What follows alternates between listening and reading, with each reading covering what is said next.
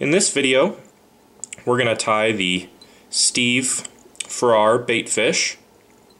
This uses the Farrar SF synthetic fibers from Just Add H2O fly tying materials. We're going to take our thread here almost all the way back to the bend, and I'm using some Claer monofilament thread, and I'm also tying on a Tiemco 600 super point hook. First thing we're going to do is we're going to tie in some material. I'm going to start with some white SF material. I'm going to take the entire length of the clump here. I'm going to pinch it halfway into the clump, and I'm going to start fairly sparse here with some material. This is probably only about 20-30 fibers or so. And we're going to tie this in right in the middle of the clump. Then I'm going to wrap my Claer monofilament thread here forward just about 1/8 of an inch. Then I'm going to take the remaining material that's facing forward, and I'm going to wrap it right over top of itself and then lash down with a couple wraps. Then I'm going to take my thread and I'm going to wrap forward just past the clump, and then I'm going to continue this process until I get about halfway up the shank of the hook, and I'm going to gradually increase the amount of material that I tie in with my clumps just a little by little until I get to the middle.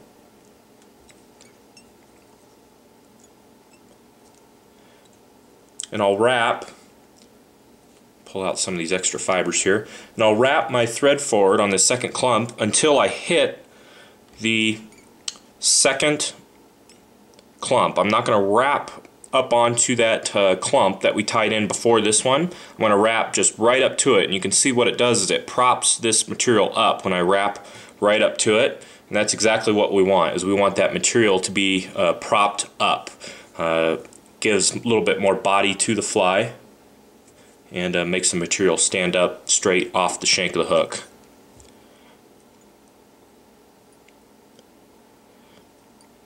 And then I'll just kind of repeat that same process. I'll tie it in and I'll wrap right up to the clump so I get the material to stand up. And every once in a while you can just kind of get these materials to blend together.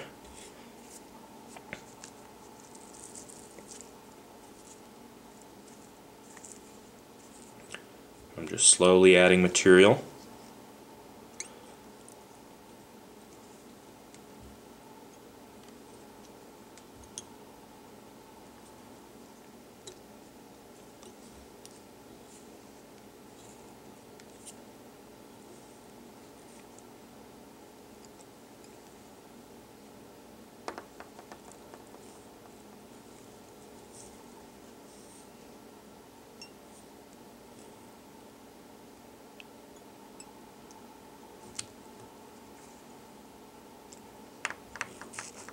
And I have probably room for one more white clump, so we'll just finish it off with one more.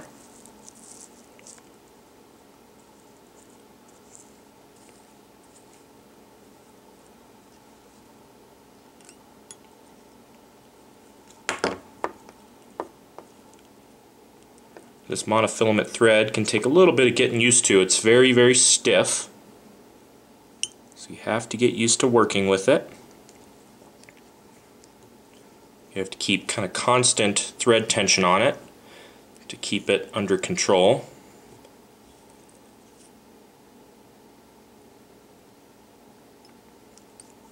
Here we go. Once we're about halfway, I might have gone just a little more than halfway on the white there, we can add our next color, and that color can be whatever you want. It can be blue, it can be pink, it's up to the tire, and we're going to use kind of an olivey color, a color that's actually called wild olive. It's kind of a mixture of olive with a few other colors hidden in there. It's a real fishy color. That's wild olive.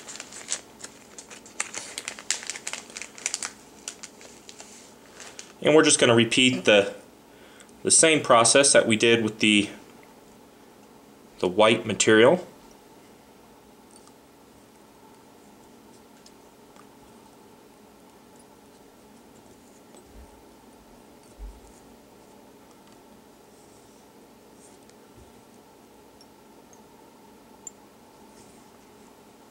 And depending on how much color you want to add, you can add this earlier in the stage of the fly or later in the stage of the fly. I'd say at the rate we're doing it here, we added it a little later. I went a little more than halfway forward with that white blend. So we're not going to have quite as much color with this fly.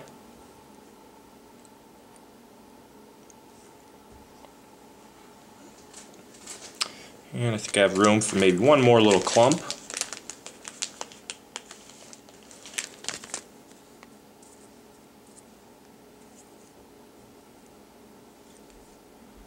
Tie it in right at the eye.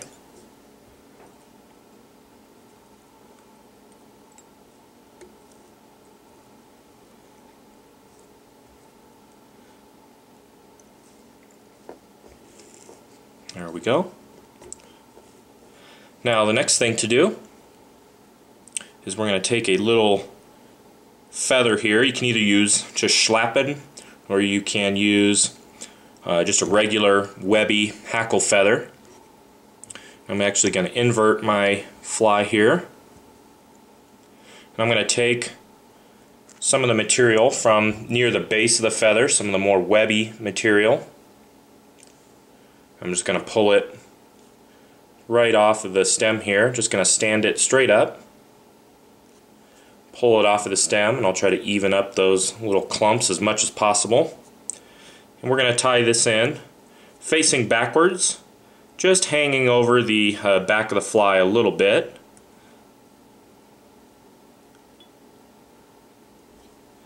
We'll just do a couple of real tight wraps.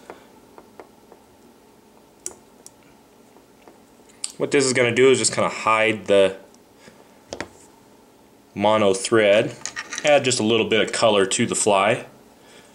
And what we can do real quick is just whip finish.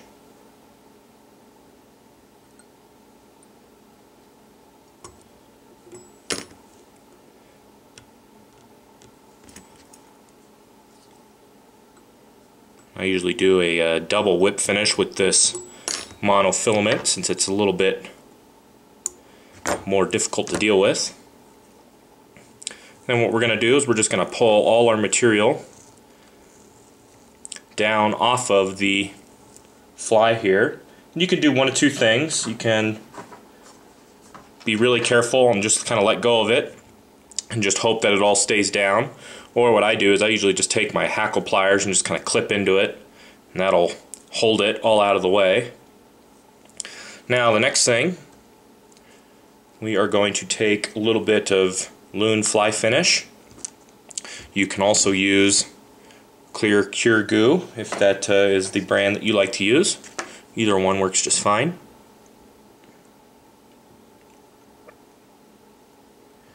I'm just going to get it started here. I got to be careful not to get it going too fast. It comes out pretty quickly if you're not careful. I'm just going to add a little thin layer onto the body there.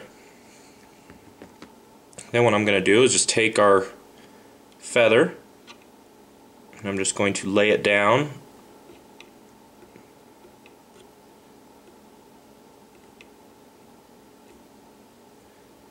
into the fly finish.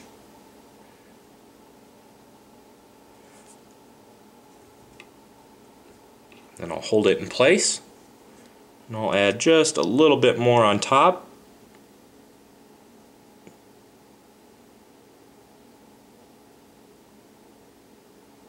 Gotta be very careful not to overdo it. And I'll smooth it all out with the bodkin.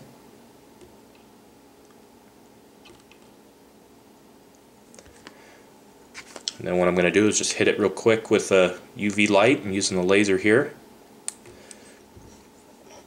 And that should hold it into place.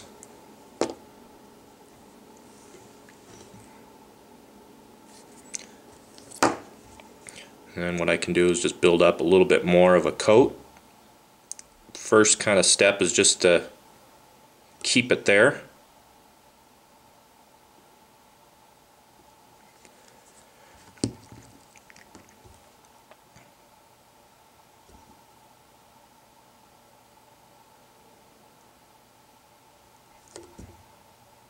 And I always like to creep up the side of the fly and get it into a few of those fibers.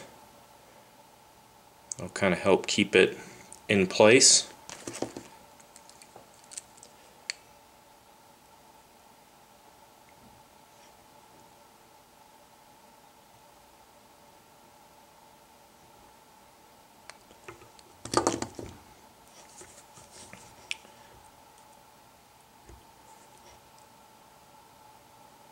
Now the next thing to do is to trim the fly, and this fly is designed to sit kind of at an upward angle on the hook shank, kind of like so. So what I'm going to do is just shape it and trim it so that it kind of tapers rearward. And I'll kind of trim the base of the fly here so it tapers up a little bit. And I'll trim on the sides as well to kind of thin out the material.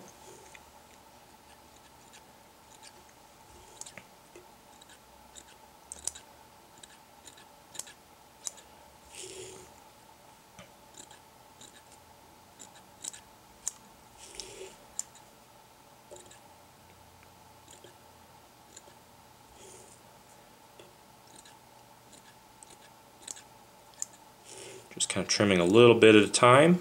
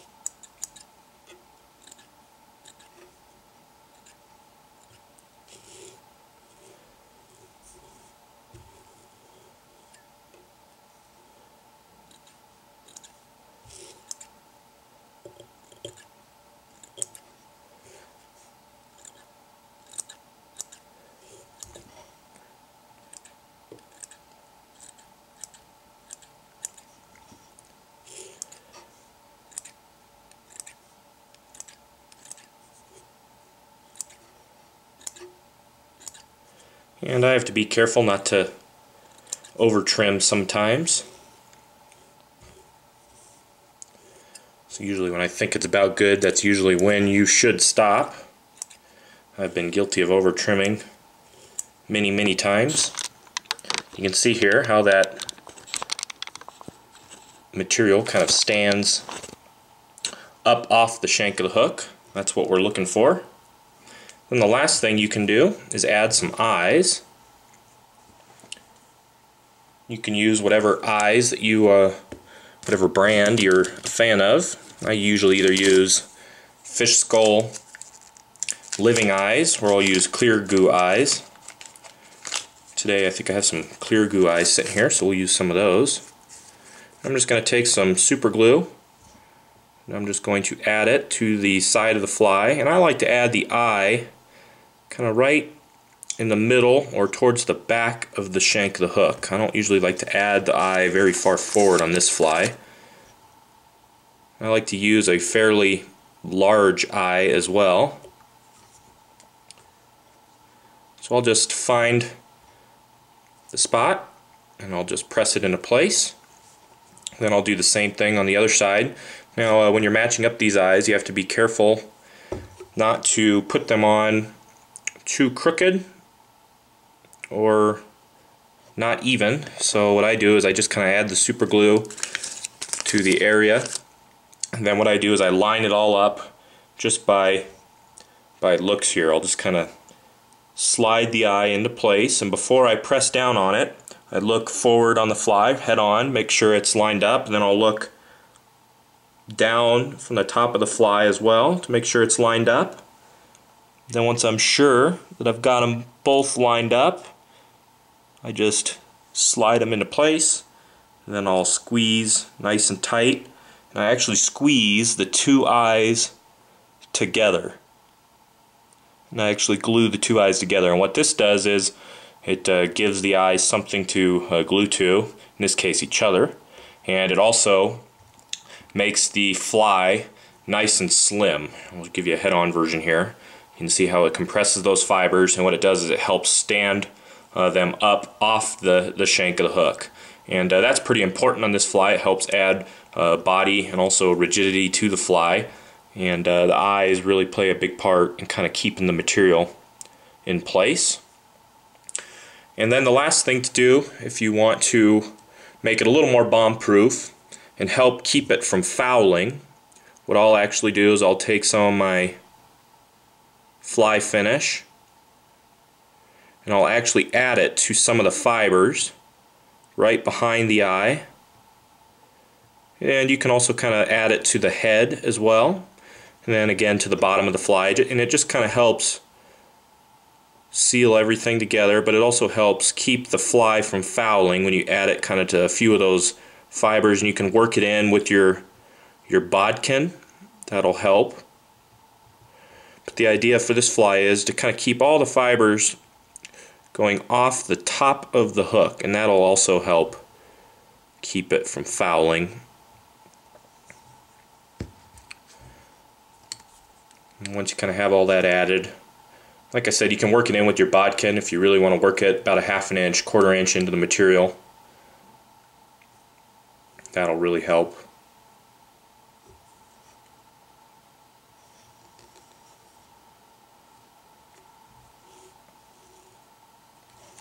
If you have a few straggler fibers, you can also kind of trim those out of there. There's always a few at the base that I usually like to trim out that kind of just don't sit on the fly right.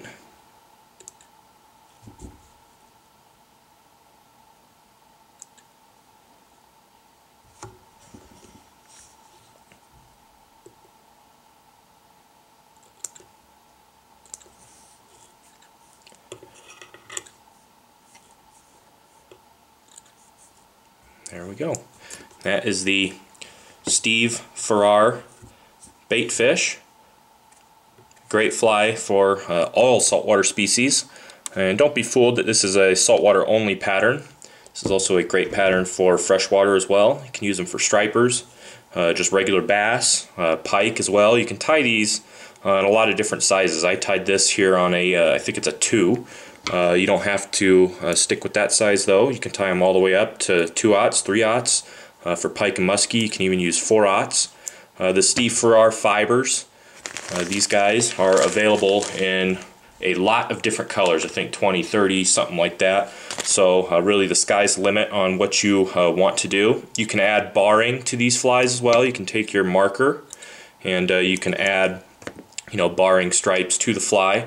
You can also use the Copic airbrush gun, and you can airbrush patterns and color into these flies as well. It's really a versatile fly. You can do a lot of things with it, tie it in a lot of different sizes, and you can also use any type of eyes you want to use.